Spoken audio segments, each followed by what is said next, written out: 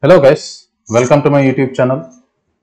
In this video, continuing our discussion on the logistic regression from the previous video where we have left, I will talk about log of odds and maximum likelihood, how a straight line is fit to the data set and that is in turn converted into the sigmoid curve. Okay, so let's start. This video is going to be important in order to understand about log of odds and the probabilities. Okay, so please watch this video till the end. So starting with, we have our hypothesis, right? So this is our logistic regression hypothesis, also called as sigmoid function, correct? This is our sigmoid function, and this theta transpose x in turn is represented as theta 0 x0 plus theta 1 x1 up to theta n xn, and thetas are our learnable parameters, right? Now, in case of logistic regression, these thetas, right, are presented in terms of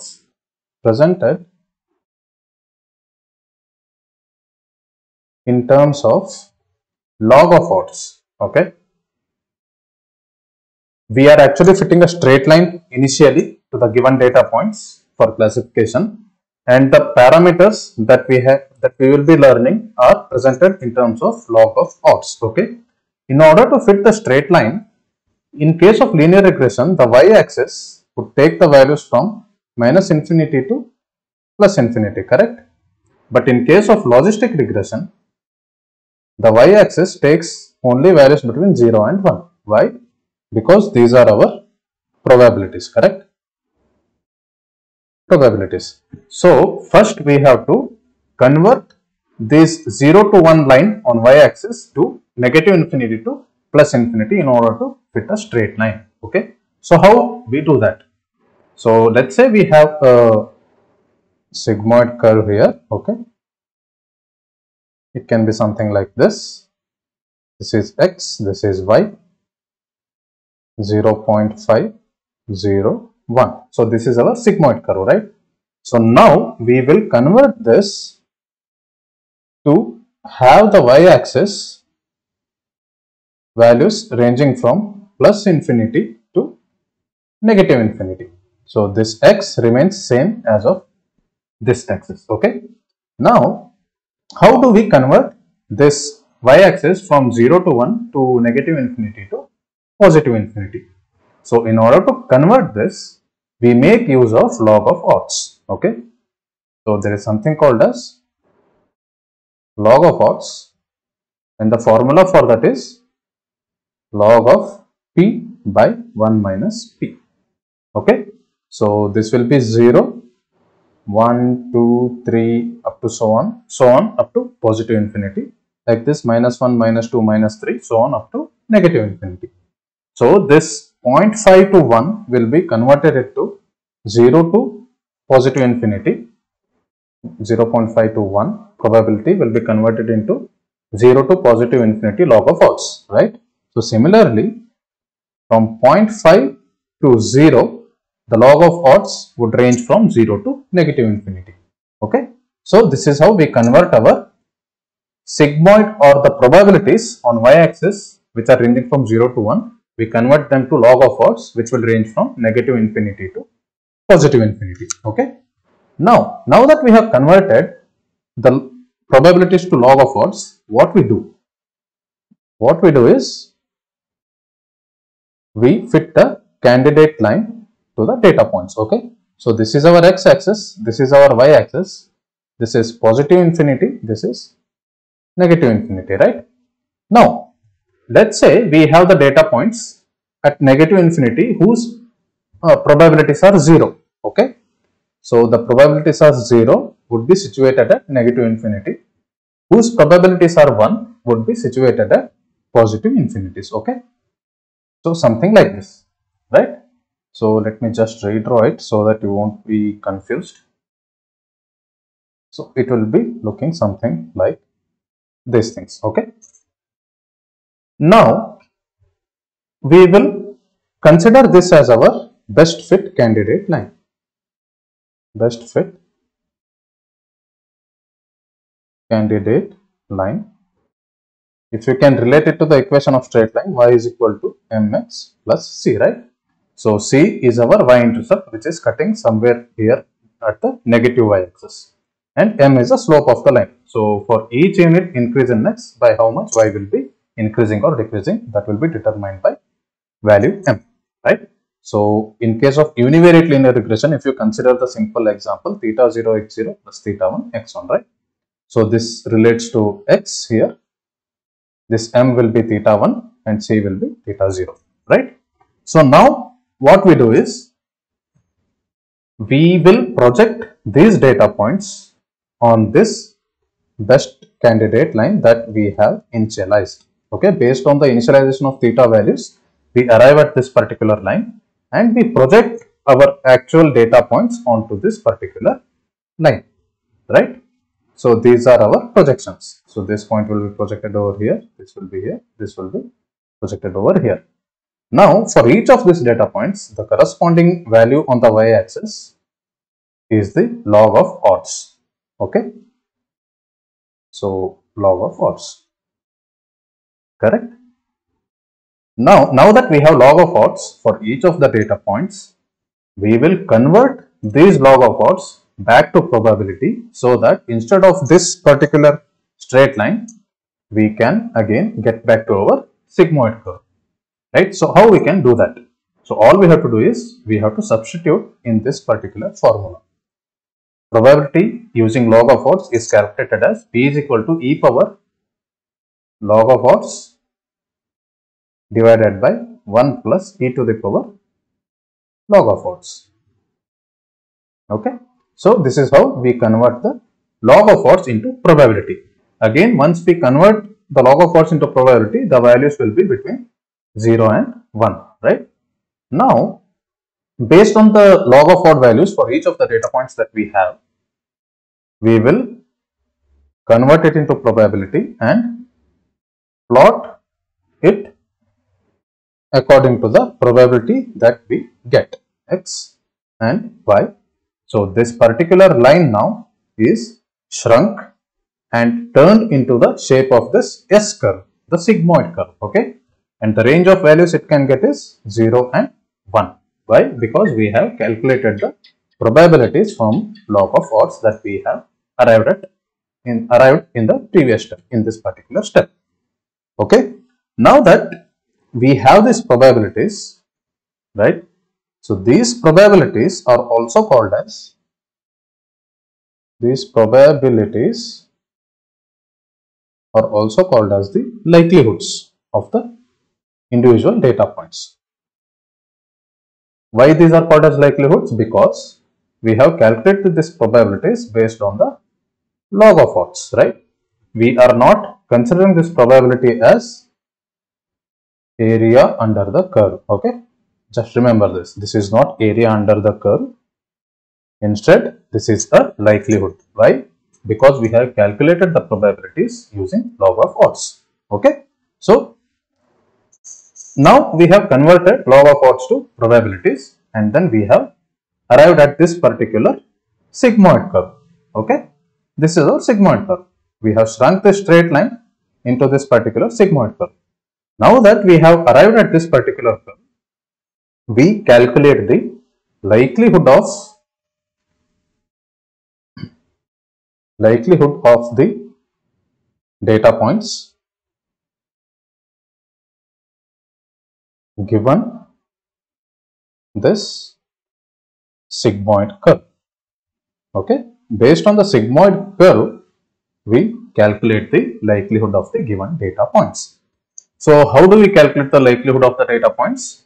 So for that, let us consider we have only 3 examples, okay, x1, x2, x3, okay, and this is a univariate regression problem. It has only one independent variable and one dependent variable. Now that we have these 3 examples, how do we calculate the likelihood? So in order to calculate the likelihood, all we do is we multiply the probabilities of this particular instance belonging to class positive with the probability of this particular instance belonging to class negative. Similarly, we multiply all the probabilities for all the instances. So how can we write that? Probability that x1 is equal to 1 into probability that x2 is equal to 1 into probability that x3 belongs to class 1. So for example, you can consider these three are our size of the tumors, okay, size of tumors, and this probability equal to 1 means the probability that these data points belongs to cancerous category, okay. So this is probability that these 3 points belong to cancerous category. Similarly, we multiply with these 3 data points belonging to non-cancerous category. So how we can mention that x1 equal to 0, probability that x2 equal to 0 into probability that x3 is equal to 0, right? Just remember, the probability will always range from 0 and 1, right? Maximum value it can have is 1. So the probability that a given data point belongs to 1 plus probability that a given data point belongs to class 0 always equates to 1, right? So since we have probability that x is equal to 1, how we can calculate probability that x equal to 0? It's simple, right? It's 1 minus probability of x is equal to 1. This will give us probability of x equal to 0, correct? Now this line gives us the probability that each data point belongs to positive class, okay? So we can calculate the probability that each data point belongs to negative class. How? Using this particular formula and calculating this likelihood. Now instead of multiplying the values, to make it easy, we apply logarithm to this product, okay? After applying the logarithm, this multiplication will get converted into addition, okay? So that's the property of logarithm. So after this, the equation becomes log of, I'll just write p is equal to 1 into log of, I'll just say p1 equal to 1, p2 equal to 1 into log of, okay, sorry, this is not multiplication. Now this will be plus because we are applying logarithm. Log of p3 equal to 1 plus log of p1 equal to 0 plus log of p2 equal to 0 plus log of p3 equal to 0, right? So this is our log of likelihood, right? Now for any candidate line that we had earlier initiated, we want this log of likelihood to be maximum, okay? We want this to be maximum value. Why we want this to be maximum? Just think and answer it in comment section. I will provide the answer in the description after a few days once you guys have come to the answer, okay? If you guys do not understand how it works, just post it in comment section. I'll get back to you. Now that we know we need this value to be maximum, in the next iteration, this particular line will be rotated. Let's say it takes this particular orientation. Now based on this orientation, the log of odds will change for each of the data points. Since the log of odds changes, the probability or the likelihood changes for each data point. Since the probability changes, the likelihood of this particular shaped curve, this shape will also get changed. As the orientation of the line changes, the shape of this particular sigmoid may also get changed, okay? So this may look like this, or it may even take the form somewhere like this, okay? So it depends on the orientation of the line, the shape of the sigmoid curve will matter, okay? So once we have this, we calculate the log of all the log likelihood of all the data points using this particular formula here, and we want this to be maximum. So for the different orientation of this particular line, we will have different parameters, right? Thetas. So based on the parameters thetas which give us this maximum value for the log likelihood, we will choose those particular parameters, okay? So this is all about maximum log likelihood. Now if you can relate this log likelihood or log of odds sorry, not log of odds, just relate this log of likelihood to the cost function that we have. J of theta is equal to minus 1 by m summation of I is equal to 1 to m, right, yi into log of h theta of xi, correct, and then 1 minus yi, I'll just move this aside, 1 minus yi into log of 1 minus h theta of xi. So if you guys can see any resemblance between the maximum likelihood calculation formula and the cost function formula, I think you guys would understand why we say maximum likelihood here and why we have to minimize this cost here. We have to minimize this cost, right? And here we want the maximum likelihood value. So that's it about this particular video on log likelihood, maximum likelihood and log of odds.